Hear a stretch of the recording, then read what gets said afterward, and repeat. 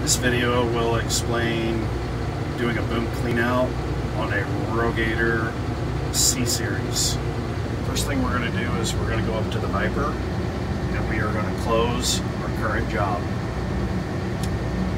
Close the job.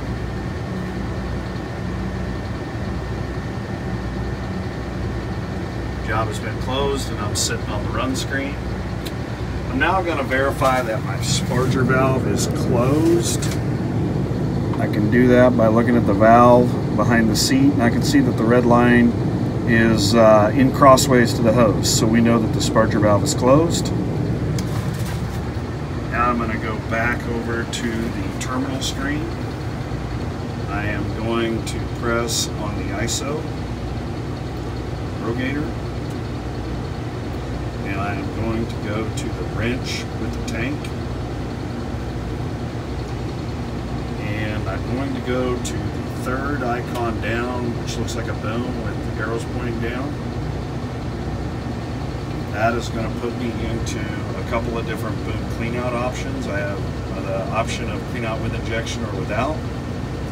I'm going to go ahead and pick no injection, as this unit is. It's now going to ask me to close the sparger valve and close the sump valve if it's equipped. As you can see over here, my sump valve is closed as I don't have any red lights on.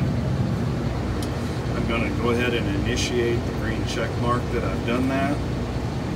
Now we'll watch the air pressure actually grow inside of the boom pipe. If we look down here, we're no longer red flashing on our boom section switches, which means that we are in the boom cleanout mode.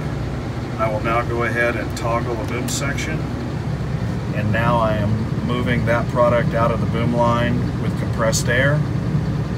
Come back over here, you can see that I've lost my air. I'm going to go back and shut the section back off. I'll go back up here, watch my air pressure grow again. Now I'm going to move down to my next switch, turn it on. It's now spraying out with compressed air.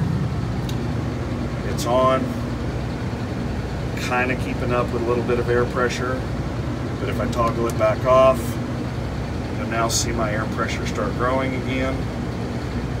Continue to keep cycling this until the boom is free of product.